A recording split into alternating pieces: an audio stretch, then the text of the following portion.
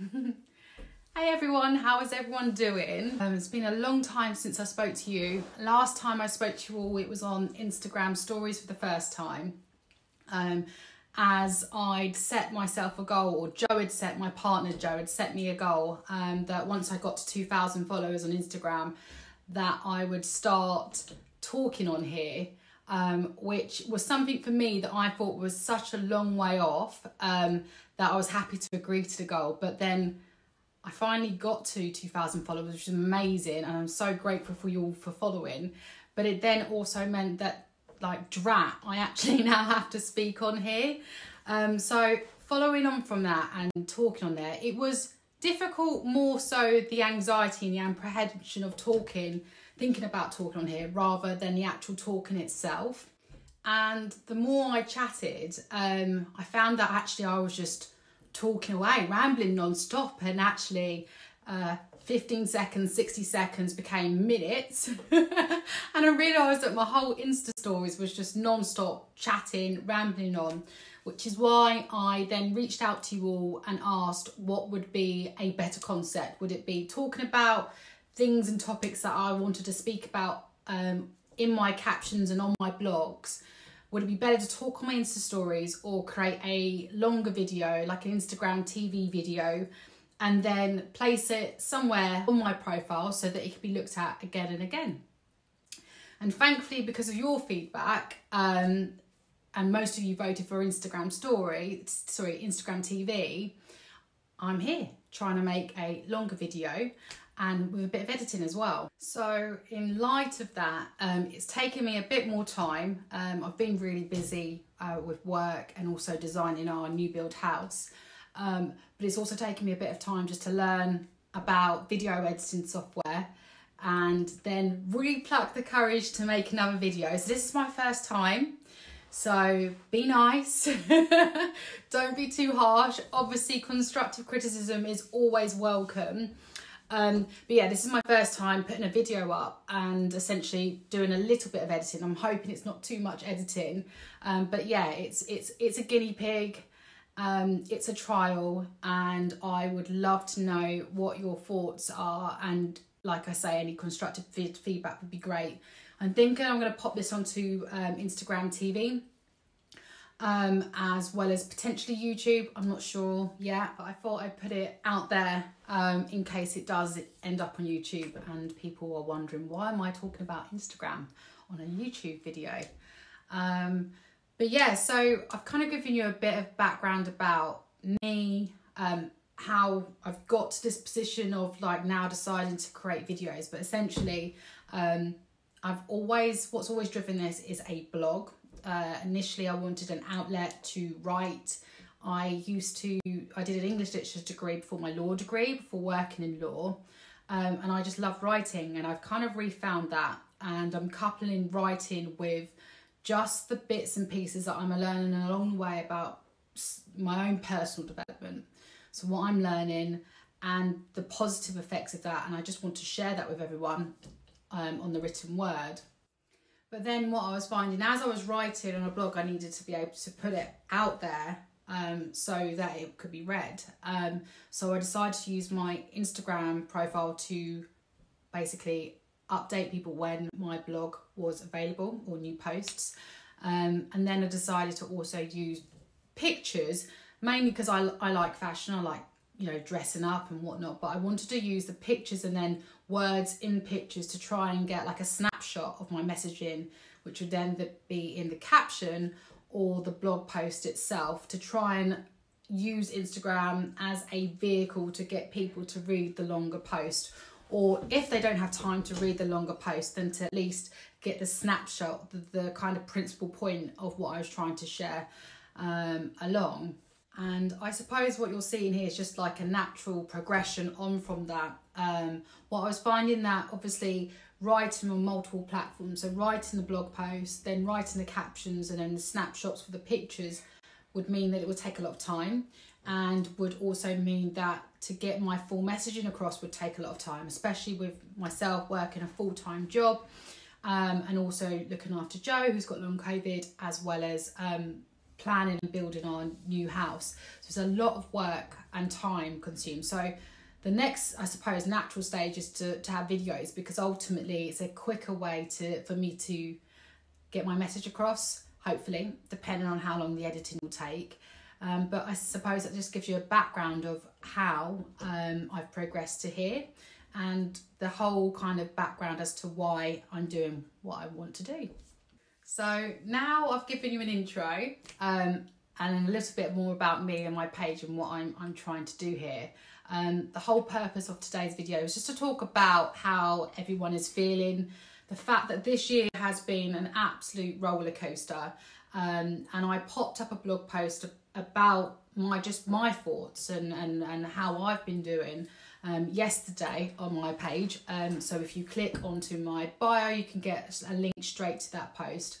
But in case the written word isn't your medium and you prefer a video, that's great also. I just wanted to talk a bit more about the post and my reasoning for writing it. I mean, I think we can all agree that this last year has been absolutely gnarly. No one could have predicted it.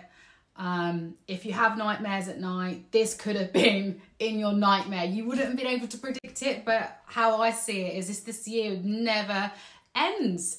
And there is light at the tunnel, but the light is foggy. And the UK government for sure aren't sure how to get to that light. But I've had some really bad experiences from this year, but also some really good experiences.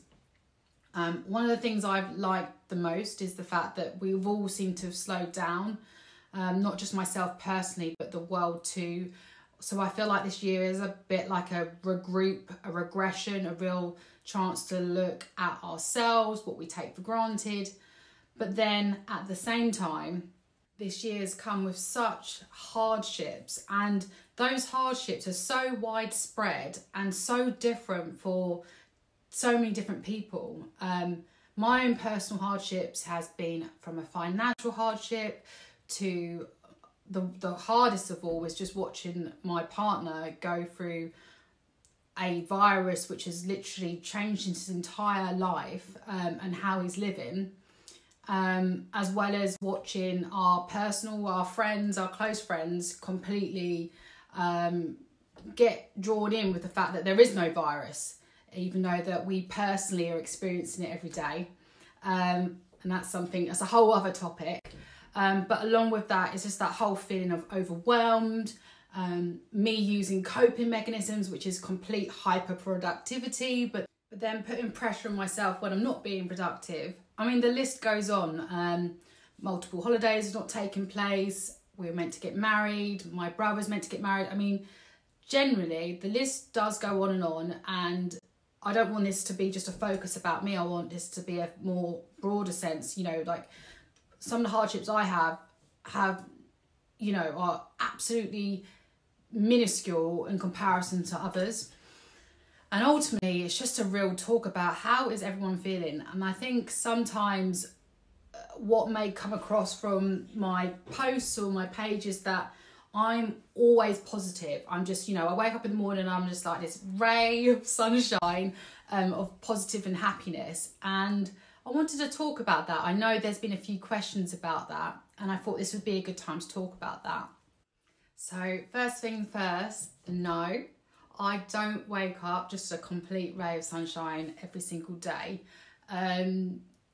Letting you in a bit more about me, and I don't know how much I would talk about that, but I've been through some personal experiences in my life where I definitely wasn't happy for a very long period of time. I, you know, often would think, let's just go to sleep and not wake up for a while. You know, and I found it incredibly hard to find light in my day. And I used coping mechanisms just to get me through my day, without even realising. And I suppose as a product of that and reading many personal development books, a little bit of therapy, and just rethinking about what's important in my life and what brings me joy, I've started to be able to kind of maneuver through life and carve out things that make me feel good, that are good for me, and carve out things that don't make me feel good and certainly aren't good for me. And this is where I've begun to share bits about things that I do that make me feel better, more positive, give me a better mindset. And I focus on that as a health aspect. I'd focus on my mind probably more than my physical, like we all go on diets to lose weight. I'm on a mental diet and I focus on like my mind probably more than my physical diet. It's funny, I'm just like watching myself on this video, and as I'm talking about a physical diet, I'm like putting out my dress.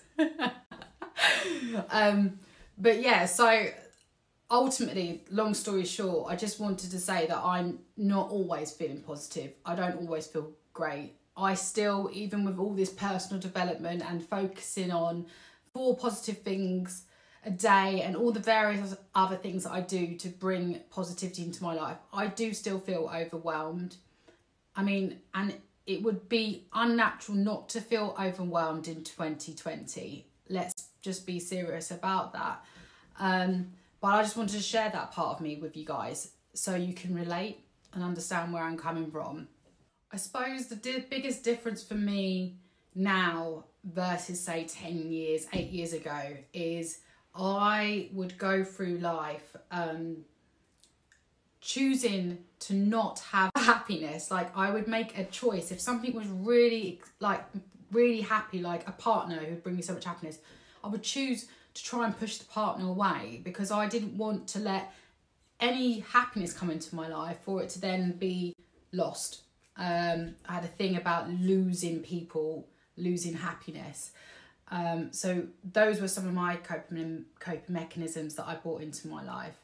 Whereas now I understand that like life is for living, which means to live you've got to have happiness, and also you've got to have the rubbish bits, the sad bits as well.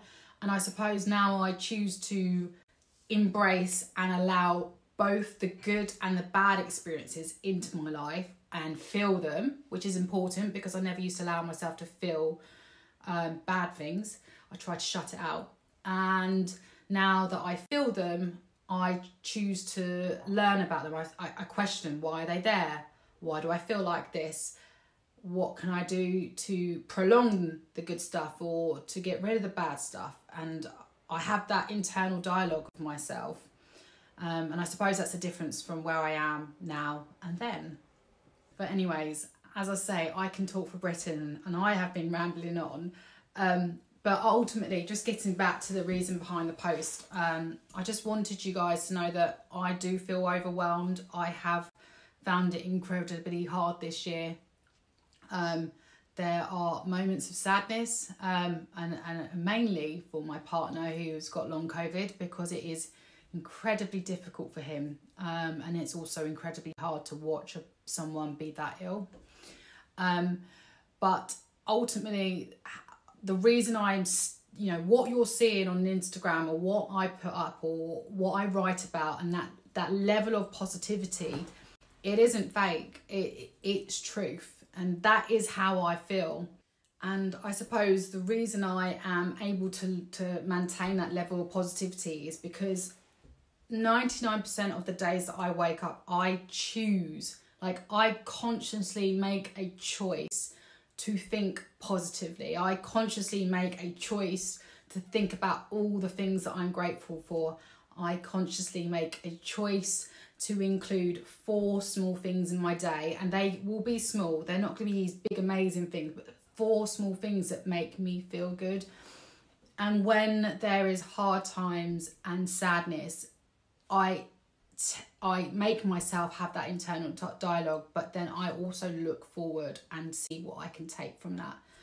And I want to share that with you, so you can understand what I'm feeling and why I do these things and why I want to share these things with you all.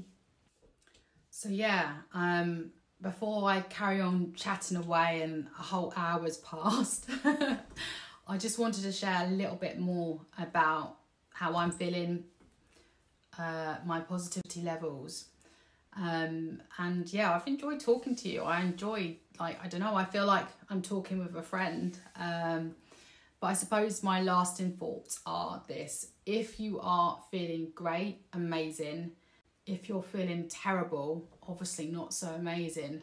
But the key thing that I always tell myself is that life is forever changing. You could sit still in your chair and not move, and world is still moving. The life is still changing.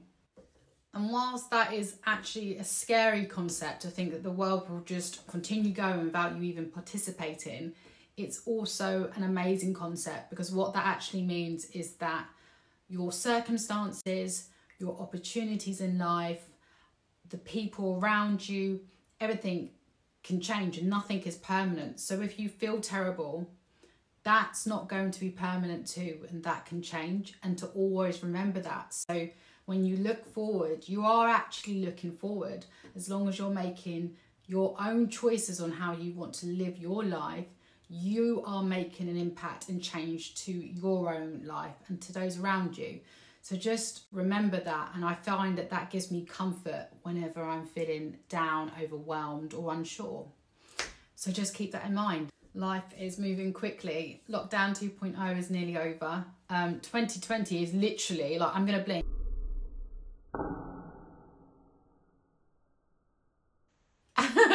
and it's gonna be over. But yeah, think about that tomorrow when you wake up, or whenever you have a bad day, you can change that bad day, or you can start the very next day. But where you stand today is definitely not where you're going to stand next year.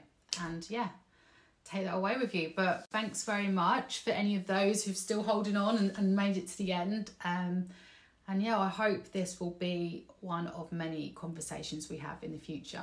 Have a lovely day, guys.